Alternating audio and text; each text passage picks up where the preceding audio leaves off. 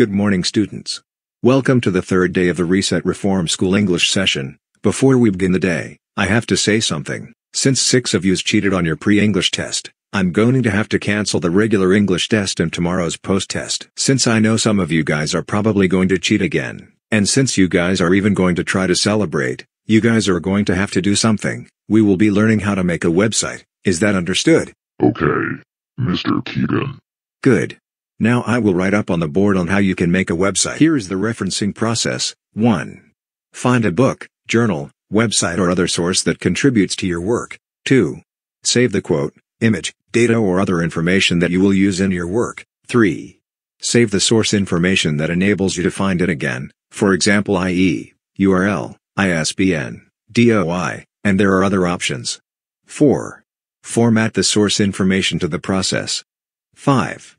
Copy and paste the reference into the body of the text. 6. Repeat for each other sources that contributes to your work. And finally, export or copy and paste the fully formatted reference into your bibliography. What is the purpose of citing and referencing? 1. It gives proper credit to the authors of the words or ideas that you incorporated into your paper. 2.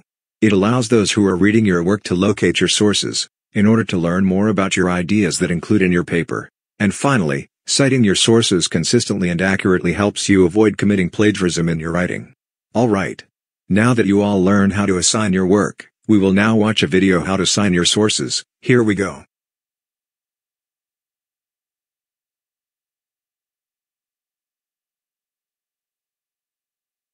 Hi. I'm Tina Keegan, and today, I'm going to show you all on how to sign a MRA format. Let's get started. The most important thing a person signs is a website.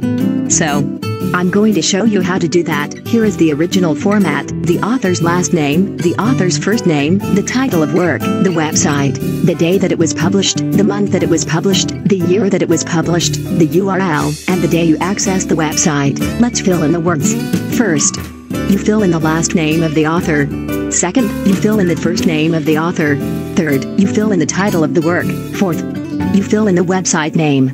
Next, you fill in the day. Seventh, you fill in the website. And lastly, put in the day you access the website. Thank you for watching this tutorial on how to sign a website on AML format.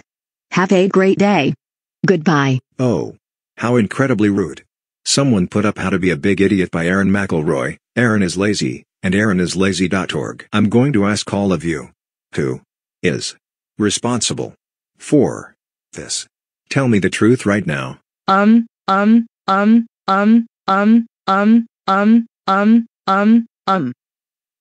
Okay, me and my beloved husband Marvin Anderson had a confession to make. We made a video on How to Be a Big Idiot by Aaron McElroy, saying Aaron is lazy and putting aaronislazy.org. Yeah. And we did that because Aaron is our upcoming case manager at our mainstream school, and me and Rose wanted to do that to show the class how lazy Aaron is. We're absolutely sorry about what we have done. Marvin and Rose Anderson. How dare you guys make a citation on How to Be a Big Idiot by Aaron McElroy, a website name known as Aaron is Lazy, and a URL name called aaronislazy.org. That is so it. Head off to the Juvenile Detention Center now.